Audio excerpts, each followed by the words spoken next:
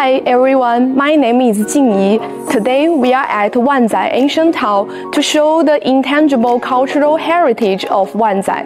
They are known as 开口挪 and 得胜卷. The 开口挪 ceremony is ready to start.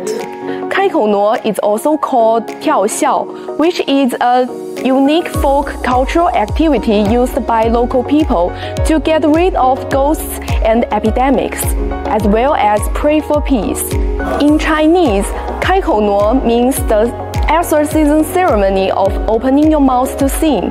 It has been included in China's National Intangible Cultural Heritage List, which also means it plays an important role of exorcism culture in Jiangxi province.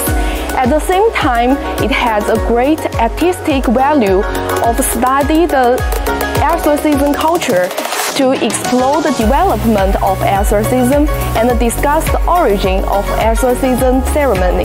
The 得胜卷 performance is about to start. Wanzai 得胜卷 is a representative work that combines 唢呐, 曲牌 with folk gongs and drums. It is used as one of the indispensable important items in local folk activities.